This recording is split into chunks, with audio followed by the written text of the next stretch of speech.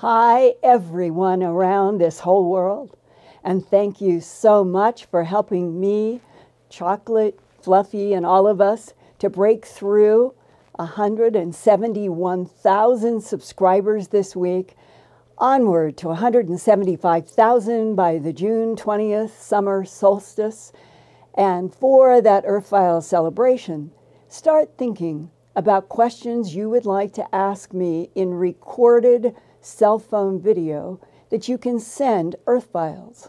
By the middle of May, I'll let you know where to send your questions, recordings that we will use in the Earthfiles Summer Solstice broadcast on Wednesday, June 23rd. The actual solstice is on the 20th.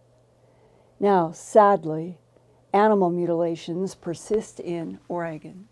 7 cattle in the last 3 months in Crook County, all with similar bloodless excisions. When I received this headline this morning, mysterious cattle, mutilations crop up again, this time with 7 dead in Central Oregon, I thought back a year and a half ago to September 2019, when this headline appeared. Cattle are being mutilated and killed in eastern Oregon, and no one is sure how or why. That's when the Silvies Valley Ranch, an hour north of Burns, Oregon, was hit with 5 purebred Hereford bull mutilations. Those 5 bulls were found with their tongues and genitals, quote, precisely removed without any blood, close quote. Other ranchers in the region said that they had similar bloodless, trackless cattle mutilations back in the 1980s. And in my second book, Glimpses of Other Realities, Volume 1, Facts and Eyewitnesses, that was first released in 1993, 28 years ago, mutilations were in Oregon then too.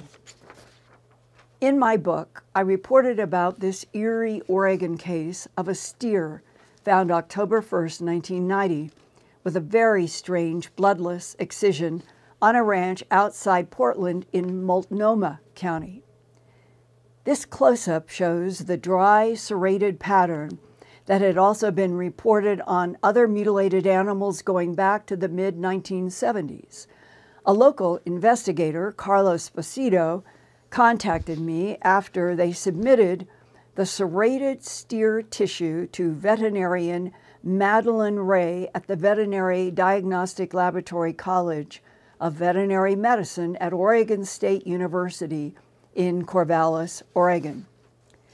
Dr. Ray filed this formal report of laboratory examinations in which she wrote, quote, "The notched edge does exhibit a band of coagulation necrosis consistent with a heat-induced incision, such as with an electrosurgical unit. It is not possible to tell whether this lesion was caused by a laser.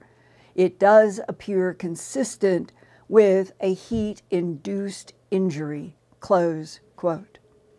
Now here is an Oregon County map in which the Multnomah County steer with the bloodless serrated edge in October 1990 is at the top left, and the other 6 counties reporting mutilations since 2019 are in Wasco, Umatilla, Wheeler, Harney, Lake, and most recently, more this week in Crook County at the center of Oregon.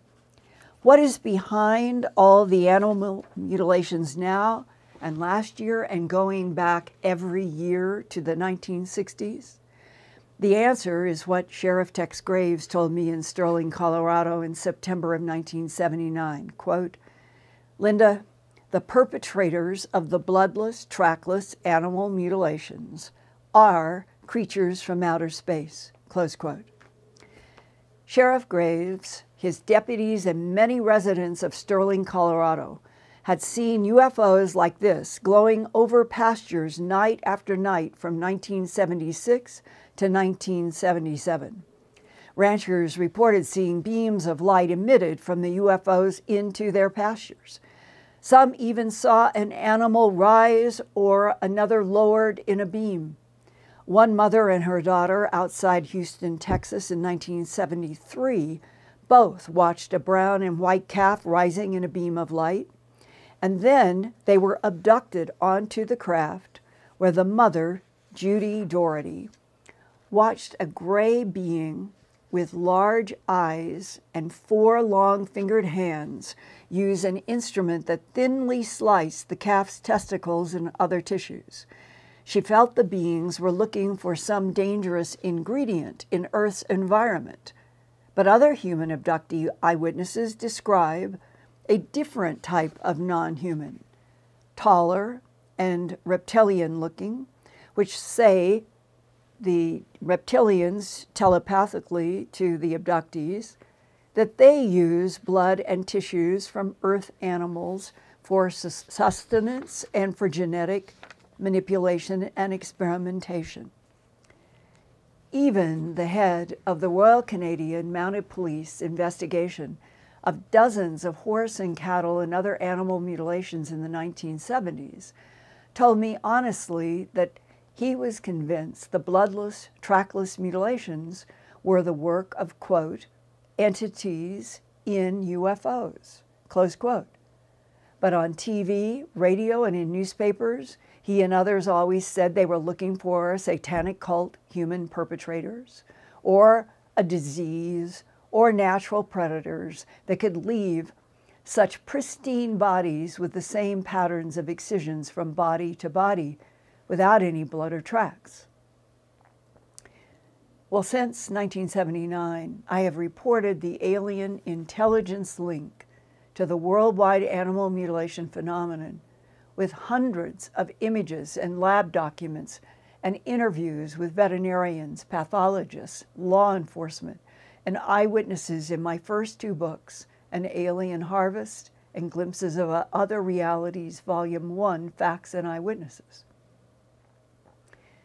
I have also produced 2 documentaries, A Strange Harvest, followed a decade later by Strange Harvest 1993, when there was a huge UFO flap with dozens of animal mutilations in Alabama and the surrounding region of the southeastern United States, and happening around the world at the same time.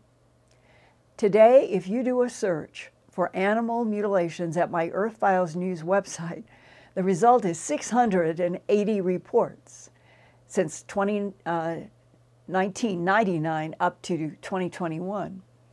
And they are kept in the Real X-Files by subscription only to protect children and others from accidentally getting into the photos, but the photos are not gory.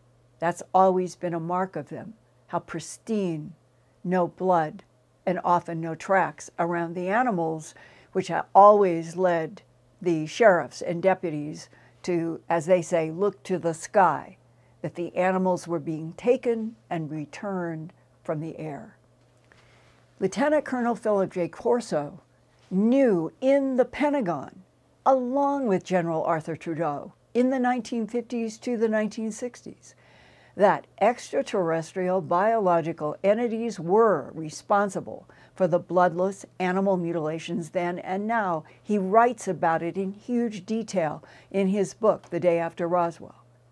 And tonight, in part 2 of my interview with Army Lieutenant Colonel Corso about the discovery of lasers on crashed UFOs, the Colonel's own words from the historic book, The Day After Roswell, sum up the government's secret knowledge to this day. And I am quoting Colonel Corso here about his and the Pentagon's discovery of thin, black, rod-shaped instruments that emitted glowing red beams, and they were found on crashed UFOs. Colonel Corso, why did the inhabitants of this craft have a cutting device like this aboard their ship? It wasn't until later, when I read military reports about cattle mutilations, in which entire organs were removed without any visible trauma to the surrounding cell tissue, that I realized that the light beam cutting torch was actually a surgical implement just like a scalpel that was being used by the aliens in medical experiments on our livestock. UFOs, ETs, and other intelligences were the subject of intense research in 1961 to 1963 in the Pentagon by General Arthur Trudeau, Chief of Research, and Lieutenant Colonel Philip J. Corso, who was then head of the Intelligence Research Division that was operated by General Trudeau. And their plan was to get UFO, ET technologies and materials from a variety of UFO crashes in the 1940s on into the 50s and into the 60s and up to this day. Now we know they've gone on. But back then, they wanted to get the research into research and development in American companies. And then General Trudeau said he wanted the companies to patent and preserve the alien technologies inside the United States for commercial applications, and then that would keep them out of the hands of international enemies. Last week, Colonel Corso said that finding the sophisticated integrated circuit in the UFO craft was their #1 priority to back engineer as fast as possible. #2 on the Colonel's list of most important UFO technologies were lasers. That was at the beginning of the 1960s, and it took at least 6 decades from 1960 until 1 year ago in May of 2020 for one of those UFO ET technologies to finally evolve to real Earth testing on May 16, 2020, near Pearl Harbor, Hawaii. And that was a direct energy weapon, also known as a DEW weapon, D-E-W. The brief video here was released of the USS Portland LPD-27 shooting an unmanned drone out of the sky with a solid-state directed energy laser. Carrie Sanders, commanding officer of the USS Portland, said, quote, "The solid-state laser weapons system demonstrator is a unique capability the USS Portland gets to test and operate for the Navy while paving the way for future weapons systems.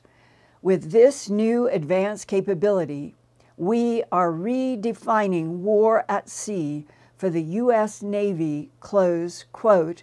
And I would add, thanks to Colonel Corso and General Arthur Trudeau, that at least 60 years ago in the Pentagon, they already knew about DEW, DEW weapons, that they were encountering in crashed UFO retrievals. One of the scientists that Colonel Corso references is front and center in this NASA photograph with Wernher von Braun immediately behind him on the right. Hermann Oberth was known as the German father of rocketry. He developed the V-2 rocket for the Nazis during World War II, and by 1955, Professor Oberth moved to the United States to again team up with von Braun to develop rockets capable of reaching outer space for the U.S. Army. Their work led to the development of the Saturn V rocket that carried astronauts to the moon. Before Oberth retired to West Germany in 1958, he was talking about time travel, a subject that Lieutenant Colonel Corso tried to include as a serious aspect of extraterrestrial beings and technologies when his book, The Day After Roswell, was released in July 1997. But the concept of time travel provoked media criticism. Ironically, today, in 2021, a quarter century later, hypotheses about time travel through space-time portals are no longer taboo. And during our Dreamland interview hosted by Art Bell in Roswell on July 7, 1997, Colonel Corso suggested that one of the extraterrestrial technologies from General Trudeau's file cabinets that were among the first to be back engineered and applied in the Vietnam War were the black lenses that covered the ET eyes. During one of the Dreamland radio breaks that day, the colonel suggested that we talk more about those black lenses. So tonight, I want to begin part 2 of the July 7th, 1997 interview in Roswell on the 50th anniversary of the July 1947 UFO crashes, as we came back on the air with host Art Bell. Colonel Philip J. Corso, retired, is my guest, along with William J. Burns and, of course, Linda Moulton Howe, all in Roswell, New Mexico. And Linda, I assume you're on the line? Yes, and during this break, Art, I learned from the colonel that tomorrow he will be at Kirtland Air Force Base in Albuquerque signing his books on that military base, a huge irony after these 50 years. And the Pentagon in Washington can't keep enough of the books in stock. That is a signal that this book is full of truth, that people that are at the inside today want this book. It's astounding. Linda, I want to read this to you and just see if it resonates. From Sean in Yucca Valley, I've heard from several people who work in high technology that the carrying capacity of fiber optics is so great that, get this, no future replacement for it is even being considered. Do you know if it's true? If it's the case, have you ever heard of another terrestrial-derived technology so robust that further development is deemed unnecessary? Well, I'm going to have the colonel try to address that after we had decided what we would do next, because so many people want to know about the big black eyes, and everybody has seen the controversial Scintilla film in which a surgeon lifts off a thin black lens off of being's eyes. I'm going to read to you briefly from Colonel Corso's own words. Quote, I was most interested in the file descriptions accompanying 2 dark elliptical eyepieces as thin as tin, and these are part of this file drawer kind of stuff. The Walter Reed pathologist said they appeared to be the lenses of the extraterrestrial creature's eyes and seemed to reflect existing light. The Walter Reed pathologists were the ones who did some of the initial autopsies on beings retrieved from New Mexico. Even in what looked like complete darkness, so as to illuminate and intensify images in the darkness to allow to pick out shapes. The report said that the pathologist at Walter Reed Hospital who autopsied one of these creatures tried himself to peer through them in the darkness to watch the 1 or 2 Army sentries and medical orderlies walking down a corridor adjacent to the pathology lab. These figures were illuminated in a greenish-orange, depending upon how they moved, but the pathologist could see only their outer shape. And when they got close to each other, their shapes blended into a single form. But they could also see the outlines of furniture and the wall and objects on desktops. These eyepieces didn't turn night into day. They only highlighted the exterior shapes of things, unquote. Colonel, is the technology Linda just talked about what we now know as night vision? Yes, night vision. So there were actually those eye covers in the cabinet as well, and that's what led to night vision goggles. Yes. Remember, these creatures walked around in the dark. You know, how could they see in the dark if they didn't have something like that? One of the requirements when I went to the night vision lab is make a night vision device which can fit over the soldier's eye almost like goggles. Yes. General Trudeau called me one day and said, you go down with your inspection team and see how they're progressing. So I went to Fort Belvoir. The war is heating up in Vietnam. Give us a night viewing device in 3 to 6 months. They did. One of the other pieces in this amazing file cabinet that Colonel Corso had, in the book, he said, why did the inhabitants of the craft have a cutting device that they could see that there was some kind of a red dot coming out of a black piece, one of these file cabinet technologies they did not understand. They didn't know what it was. Finally, one time that they saw some smoke in the room, and suddenly they could see this red beam of light, what we now know as a laser. Colonel Corso said, why did the inhabitants of this craft have a cutting device like this aboard their ship? It wasn't until later, when I read military reports of cattle mutilations in which entire organs were removed without any visible trauma to the surrounding cell tissue, that I realized that the light beam cutting torch was actually a surgical implement, just like a scalpel that was being used by the aliens in medical experiments on our livestock, unquote. I would like now to turn the phone back to Colonel Corso. The second most important thing that I think we did was our development of lasers. The thing blossomed and took hold on lasers in 1960. Even General Beach, who took General Trudeau's place, made that remark in public. When you turned that device over? I turned them over to Monmouth, our electronic labs. We had to be very careful with that weapon. Actually, the weapon could go 300,000 kilometers a second. There was no lead time. They calculated it would travel 1 millimeter before the ray hit it. What weapon was this? Dual weapon. Direct energy weapon. Direct energy weapon. We had to be careful. It was dangerous. One doctor wrote an article that I have a copy of. He said the most frightening thing happened to me. My eyes popped out and started to bleed inside. He said, I never had such a frightening experience, and it came from looking at the ray. So we had to be careful with these things, too, because we didn't know what all it would do. So this was what later developed in the DO weapon. And also we found out a very serious thing during that period. The Special Projects Officer of the Anti-Missile Missile, he was a colonel, too. He came to me one day and he said, Phil, we got an awful thing. He said, the Soviets can change its ICBM missiles trajectory in midair. Oh, my God, we better go to Trudeau right now. And that was a little frightening because if we couldn't hit him, look at the danger we were in. That became a crash project. And the answer was really the DO weapon. Direct energy weapon. Because it could get so fast, so quick on the target. That it wouldn't matter how it moved. Yeah, you couldn't have hit it. Like our radars, like the radars I had at Red Canyon here in White Sands on my Nike missiles, we had a pencil beam that could lock on. Colonel, was this some sort of electromagnetic pulsing weapon? It came from the laser family. At the end of your first exclusive interview you did with Dateline, you made a comment about a time machine. They seemed to use that comment of yours, rolled his eyes, as a way to almost try and discredit everything else you had said. So I've got to ask you about that. I discussed this with Professor Oberth. We discussed time travel. And Oberth thought himself, not me because I didn't know that much about it, his opinion was that it is possible. That time travel is possible? Yes.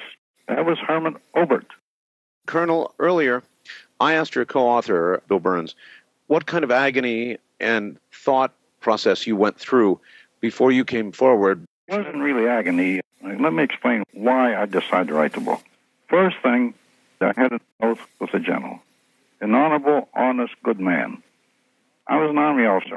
Wasn't about to break my oath to him. 3 years ago, unfortunately, he died. And he released my oath when he died. Then I could talk if I wanted to. And one day my grandchildren asked, Granddad, what'd you do in the war? I figured I'd better stop putting this on paper and at least leave them a legacy. No one has ever told me not to talk. But this is such incredible information that surely you must have at least considered the impact on society. Yes. Some of these things are earth-shaking. And it was the same as almost like combat. You have to live with it. How much of the material, Colonel, that was in those file cabinets was developed into products we use today percentage-wise versus how much we couldn't do anything with? I'd say that we've developed maybe less than 5%. So in other words, somewhere there's still a lot of material that somebody's working very hard on. Exactly. A flying saucer was the capacitor. The extraterrestrial is really the guide system. The extraterrestrial blends with the capacitor. And we came to that conclusion. We were remiss that we didn't do more work to study this clone, this creature, or whatever he is. A retired colonel, Philip J. Corso, is telling us that the majority of the advanced technology that we have today didn't come from us. Back to Roswell. Linda? And Art, I am looking at page 115 in the book, The Day After Roswell, quoting Colonel Corso. Among the Roswell artifacts from the Roswell crash were image intensifiers, which ultimately became night vision, fiber optics, which were fed into the phone system and a whole lot of other things, super tenacity fibers that were related somewhat to the way spider webs are so strong, lasers, molecular alignment metallic alloys, integrated circuits, micro-miniaturization of logic boards, portable atomic generators, ion propulsion drive, irradiated food, particle beams, Star Wars anti-missile energy weapons, electromagnetic propulsion systems, and depleted uranium projectiles. This is in a section of the book about some of the R&D development projects that he and General Trudeau were initiating and that have evolved to today. And there's one more thing before we go forward in time. We've been trying to understand the bismuth magnesium layered material that may have come from the bottom of a delta-shaped craft. Other people are trying to understand what other kind of pieces and particles they may have. One of the most extraordinary paragraphs in this book reads, quote, "The initial revelations of the nature of the spacecraft and its pilot interface. There were hand-imprinted panels exactly as we have seen in the debris footage in the controversial Santilli videotape during the first few years of testing at Norton Air Force Base in California. The Air Force discovered that the entire vehicle functioned just like a giant capacitor.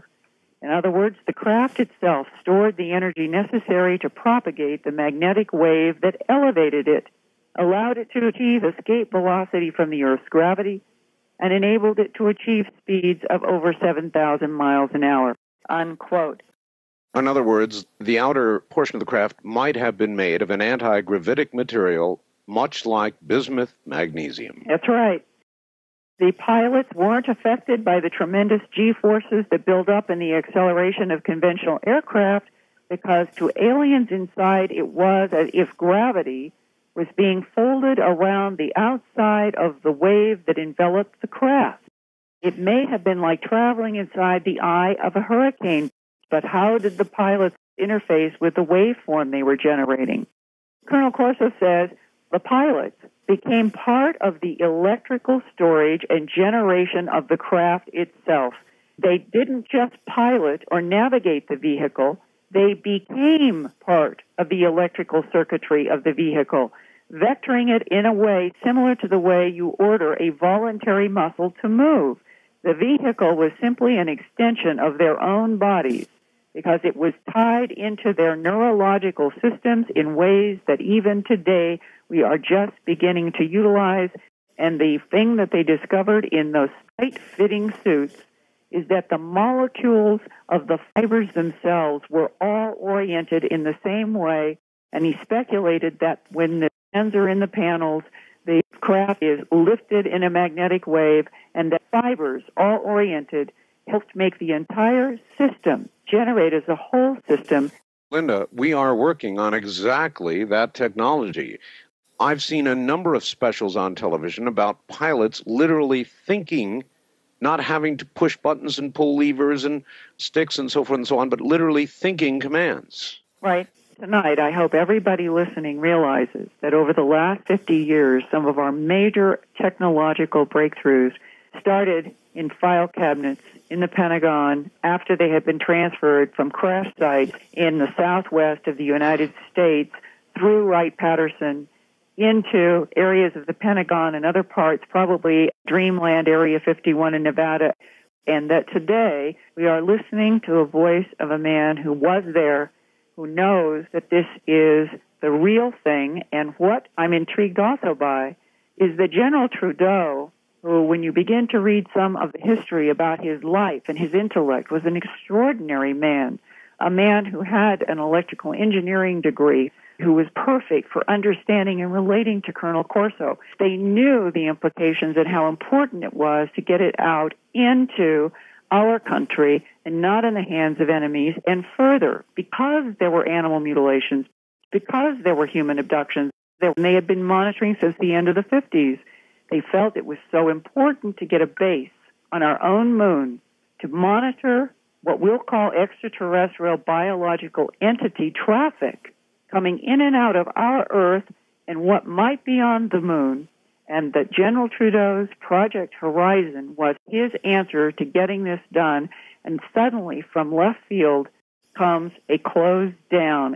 And I'd like to go to William Burns now to try to help us understand what happened to close down this brilliant general and this brave colonel trying to get all of this going forward so that the Earth would not be so vulnerable. Here is William Burns. I want to go back to this whole concept of this war going on inside the Beltway. And obviously, nobody is going to say to General Trudeau, to Army R&D, well, look, fellas, I think you're too close to getting a beat on these ETs, so we got to shut you down because we're making a deal with them for the planet Earth. It's not what happened. In reality, what was being said, you've got 3 military services fighting for one military budget. How do you carve the pie up? If the Army is building rockets, the Navy is building rockets, and the Air Force is building rockets, they have 3 rockets, 3 development streams, 3 R&Ds. No, combine it into one. But you boys in the military can't stop fighting with each other.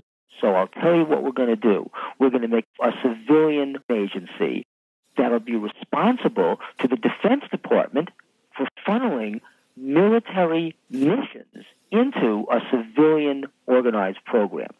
On the surface, that's good old-fashioned Americana. That's the way it's supposed to work. However, there was a much deeper and more sinister aspect to this. One, it wasn't all that clean to begin with, because who was the management of this? Intelligence agencies. This was being run in part out of the CIA. Well, how do we know this? Tell me one thing that you can show that the CIA was somehow involved in NASA to the point where it was utilizing NASA for its own purposes. Project Corona. Remember, as the colonel himself said on primetime, you had American surveillance overflights of the Soviet Union. We had no military satellites at that point. We're talking the late 50s. What did we have? NASA sending monkeys into space. The CIA went to Lockheed Skunk Works and said, we're starting to get a bead on our surveillance overflight.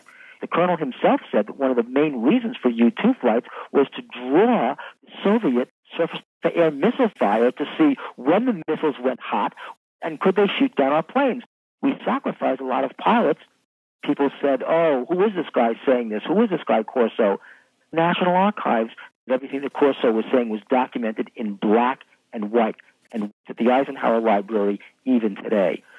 So you've got a civilian space agency, NASA, which has superseded the military space missions. But who's running it? The CIA is in civilian missions, taking photos of the Soviet Union and showing they could do it. So we know the CIA was involved in NASA even from the very beginnings. NASA was a way for the CIA to get control of the space program. The civilian space agency was a pretext for the real advances that the military had already made in space missions. By the time with Project Corona in 1959, on the drawing boards was a full-blown military outpost on the moon. But it was a military outpost on the moon that wasn't just looking down on planet Earth, but out into orbital space, because we were not just monitoring Soviets, we were monitoring extraterrestrial traffic. And that's what the CIA was trying to keep from the American people. Privately, again, after the interview, Colonel Corso and I went and talked for a very long time on many subjects. And I remember asking him, do you, Colonel, really think that the funding for the moon base was actually canceled? If the CIA was the one that was really in control of a lot of things then, as they probably are now, is it possible that the closing down of what General Trudeau so much had vested interest in getting a base on the moon for all of the right reasons. And it gets cut out from under him with the position he had in the Pentagon. Is it possible that it continued? And the colonel said that he told me he thought that General Trudeau was powerful enough in Washington that it probably was closed down. But today, as we sit here in April of 2021, I still wonder, because when I was producing my Antarctica film, and Spartan 1 and Spartan 2 both had firsthand knowledge about this base that has been underground on our moon, according to them, going back to at least the end of the 60s, perhaps before. Well, it's like a dovetail in the timeline that Colonel Corso was working with General Trudeau 61 to 63 in the Pentagon. And General Trudeau thought that the moon base was going to be built with some degree of urgency going forward. And that would mean in the 60s there was a plan, and we know that Neil Armstrong stepped onto the moon for the first time publicly.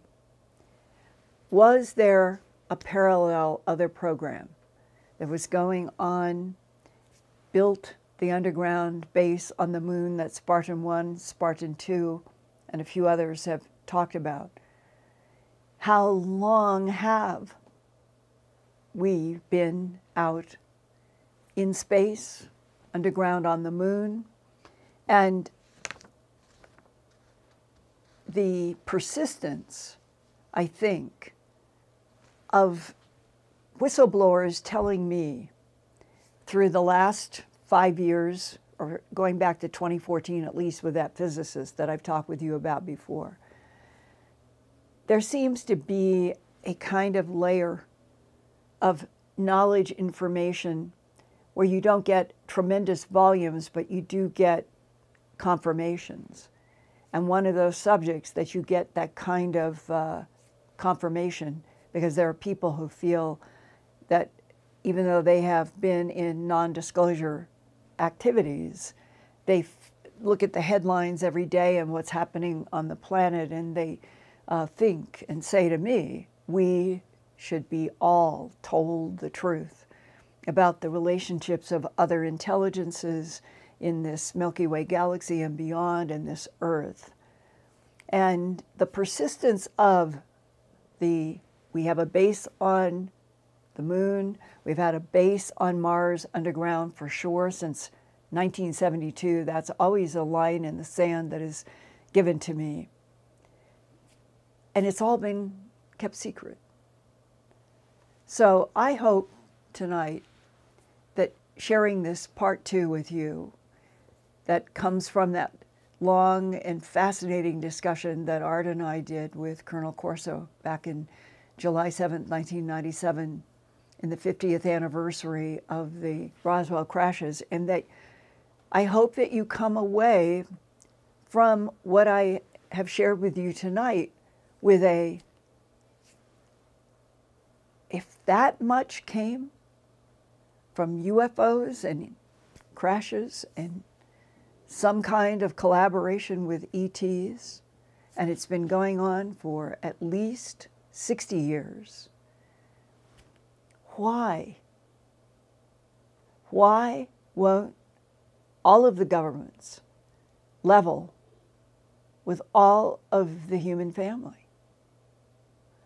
What is it that keeps all of this until Colonel Corso did that interview? I don't think anybody had heard 3 hours worth of details. And today we're waiting in that 180-day countdown. And already there are rumors and pushbacks that the Secretary of Defense and the Director of National Intelligence still don't want to say anything about advanced aerial threats and linked to foreign adversaries of unknown origin. How much longer can this charade go on? And why? It's what gets me up in the morning. It's what makes me feel happy that you guys are coming to Wednesday nights. And I will transition now to dear Ian, who is in England and is so great with interacting with the chat and questions. And Ian, I wonder what is on everybody's mind right now. Well, Linda, another great presentation, and it's certainly gone down well with the audience this evening. Well, thank you. Many good comments and questions as well. But first of all, let's deal with the super chats. Again, another generous night with our audience, and I'm going to announce these in reverse order. We've got Barry Marlowe, James Armstrong, Caroline Boyce, Janovic Law Office, Sandra Johnson, Moon Baby, Jay's Dark Files, Carl Bittner, Diamond Dave 247, Kendall 10090, Dawn Provenzano, MLD, Barber 0611, Jeffrey Wynn, Viddy K Blue, Eric Ackley, Vicky Martinez, Stephen Adamski, Ron Schooler, Gina McHugh, Moonbird, and Jeffrey Rizzo. Wow. I mean, thank you. What can I do? Just you keep, your enthusiasm helps keep me going every week to turn around these shows. So I want you to know it really matters to me that there is this much support and that it keeps growing. It means everything. It makes it possible for me to stay at that energy level to keep recycling every week. So thank you for keeping me in a good energy space. I really, really love you and thank you. Now, what else? Okay, it's always good when we have experiences sharing their experiences as well in the chat with the rest of us. We've got one comment here from a viewer who says, yes, they have a plastic covering on their eyes. When I punched an alien in the face once on a craft, his eye cracked like it was made of plastic. And this viewer was also interviewed by Art Bell. Oh, Ian, could you ask him if he could email to me at Earthfiles a phone number where I could follow up by phone? Is that possible? I have done already, and they've told us that they will be in touch, so that's Great. Good. Well, that is fascinating, and I do not think that that's improbable. But here's the thing. We've just gone through all of this through the eyes of the Pentagon and how advanced the ET technology is. Why would they have, as the Colonel and General Trudeau described, the skin-thin lens you pick up? And in that photo that I had from the Santilli film, that was part of what I was trying to get across too, that I think those are very legitimate autopsy images. And the black covering is on the eye on the photo on the left, and then on the right, the eye is free of it. And I have also had a discussion with a man who was the son of a surgeon who worked at Wright-Patterson. And his father was in on one of the autopsies of extraterrestrial biological entities.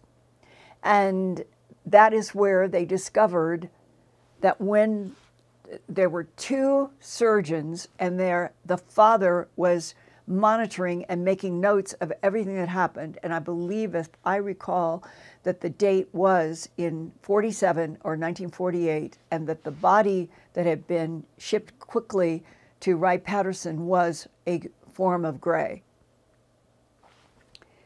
And the two surgeons talking to each other, the father, who the son came to me, is taking notes of what the surgeons are saying in an ongoing discussion as they begin of what to do with this alien body.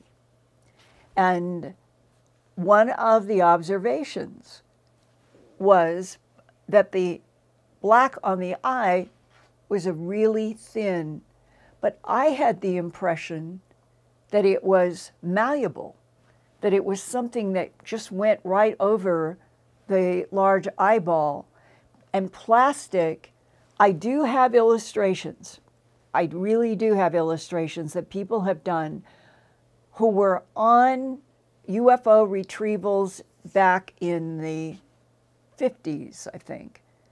And some of them had drawn the black as like what a plastic shield would look like. But going back into what I think are 1940s real information, you get the description that it can be lifted off like a layer on the eye.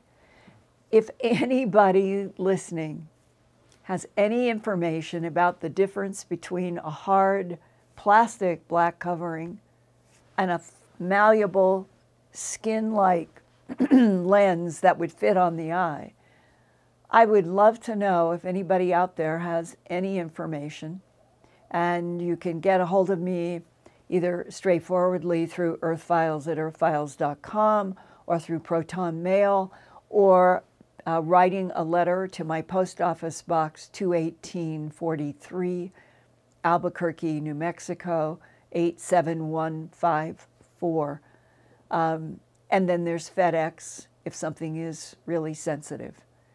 So let's see if we can learn more information. But one thing I think is really clear after 70 years from the first reports, we're dealing with artificial intelligence made by real organic beings that interact together, and that some have maybe firmer, more robotic eyes, others maybe are more organic, and that it has always been such a mixture and confusion from the beginning. And today, finally, in 2021, we are beginning to understand that the grays are a huge menagerie of everything from different sizes of artificial intelligence that interact with taller, independent, apparently organic, but even that is not firm, beings that are in control. And so who was autopsied in all of these cases? Which type? And that goes to one last thing. When the son was talking to me about what the father came home and told the family, he's the one taking the notes. When they brought up the scalpel and had decided that they were going to do a Y or T cut to come into the alien body, and the surgeon who came down with the scalpel, it stopped. And the note taker said, the surgeon said, "This isn't skin. This is something like fabric." And they couldn't get through the fabric with the scalpel. And that, as far as I know, was a true event that happened at the end of the 40s. And it must have sent the people in the War Office in the mid-40s and later in the beginning Department of Defense and the Pentagon, as they evolved from the War Office into the Department of Defense. When they got reports like that from surgeons, they must have gone like, they don't even have skin. Well, they were probably dealing with one of the AI. So, all right, Ian, let's evolve onward. Okay, Linda, apart from the crash in Missouri in 1941 and the rumoured crashes in Italy and in Germany in the 30s or early 40s, why have so many craft crashed in New Mexico and the surrounding area? I think a few were referenced by Colonel Corso as well as being below the border as well in Mexico. There are two pieces that come into my mind immediately. One, in White Sands, after the war, Project Paperclip, bringing over all the German scientists. They were dealing with UFOs that were interacting and sometimes interfering with their rocket launches. And they were, they wanted to find a way to both monitor and possibly, I suppose, military term, try to take these silver discs down. And Stanton Friedman and I talked about this in depth once, about the hypothesis that they were experimenting with really intense microwaves, all the way from White Sands all the way up to Moriarty, up further north. There was experiments with microwave. And it may be that Stanton had done enough research to hypothesize that the microwave research could have been interfering with those craft. The other category answer that's quite different. I've been told probably 2 or 3 times by people who were serving in the military at various times that they had been in discussions about the UFO ET phenomenon being like Trojan horses. That whatever they were, the crashes might have been planned. And if they were all AI that were operating the craft that did crash, and they were not the progenitor, original organic ones, then it is possible that the advanced beings deciding that they wanted to get into human hands certain technologies that would evolve us faster toward this path, this path, this path, that what was contained in some of those crashes could have been as calculated as a chess move. And I remember that there was one person who was talking to me about what they had found in some of the craft, and that they too were confused sometimes about the juxtaposition of certain pieces or certain technology, and that maybe a year or 2 later, one man said, we really went after one thing and we came to a dead end. And you know what we figured? That these beings had an agenda, and they wanted us to go down a red herring path. And we used a year or 2 going down the red herring path before we realized it didn't work. And then the only answer we could come to was they diverted us. But why did they divert us? Okay, so I've laid out a kind of bell-shaped curve of possibility of harvesting real viable technology from real craft that may have been brought down by experimental microwave, to that we're dealing with extremely advanced intelligences that use lots of artificial intelligence, and that they are trying to be 1,000 steps ahead of us at all times, and that we humans might evolve faster. We might get stronger if we would be told the whole story, and then the whole planet would be in on all of these questions and confusions. But until that time, it is fun to have these dialogues with you. I just wish we could prove and have confirmation that was firm. Let's see. How about one more question? Linda, this refers back to last week's show. You featured a photograph taken, apparently a representation or a photograph taken by a pilot with a cell phone. We've had several comments from people saying that this picture may not be the original picture. Can you comment on that, please? Yes. I believe it was the debrief who had headlines about getting official spokesman, Sue Goff, in the Pentagon, a spokesperson, confirming that the green triangle and the video were actually had come from pilots. Remember that?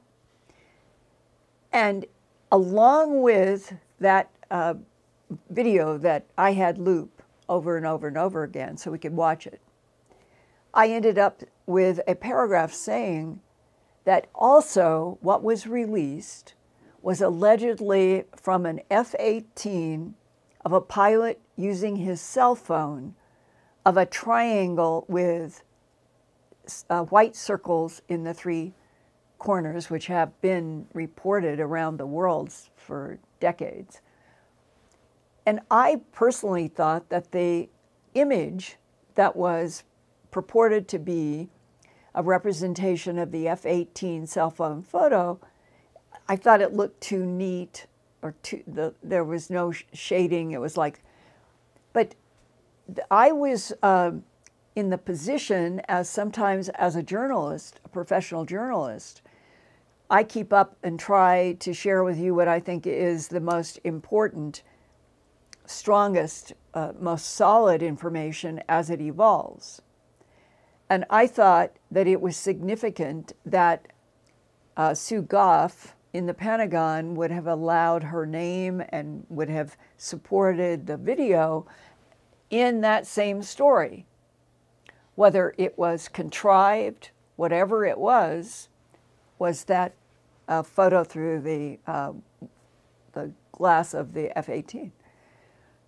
So when I am doing a story where I am trying to get all sources, as much information as possible, always wanting to give the strongest details on origin, that is the one thing that I'm sure you all feel as frustrated as I do, that even if there is a photograph that was described, it may not be the one that is released in the so-called original release in the media for reasons that are not clear.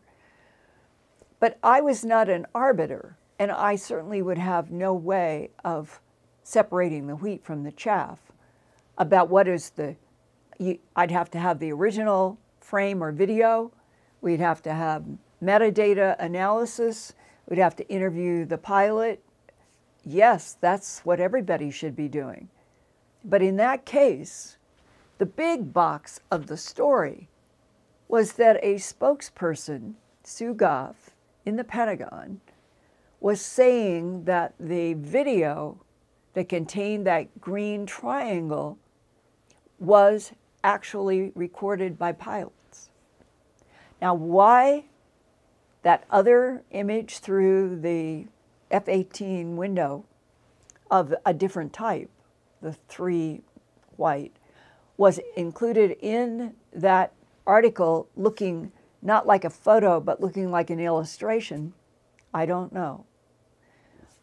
But I can guarantee you, with a big digital hug, that I'm trying every single day to get as many facts as I possibly can to report to you, and that we are at an extremely difficult time when people in the Pentagon, some of them are pushing against revealing anything at the end of the 180 days, and there are other forces that you hear, they feel that we should be given a lot at the end of the 180 days because it came from Congress, and Congress has asked the Secretary of Defense and the Director of National Intelligence to report about advanced aerial threats and possibly linked foreign adversaries. And if by the 1st of July we have not had something substantive from either of those people or those offices about those subjects requested in legislation, what would it mean? I'd love your thoughts. I'd love your insights, especially for those of you who might be working under NDAs, who know a lot more and who might have insights about why would there be even any pushback right now about telling the truth on what was requested in that COVID funding bill.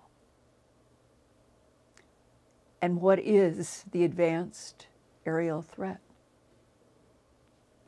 And who are the advanced alien allies of this planet and humans?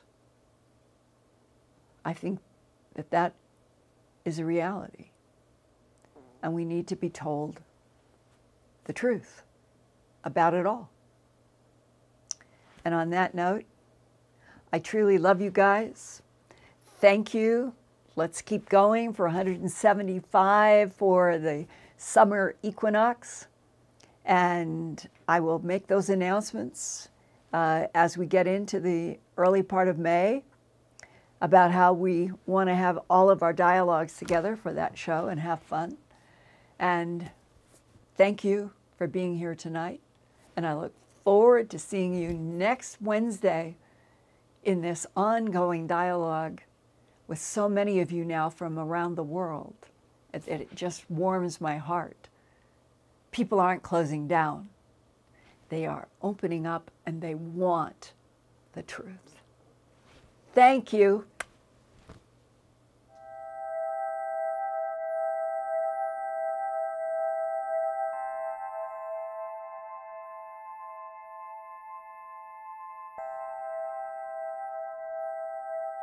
Turn on closed captions for YouTube videos by clicking the white CC button on the lower right.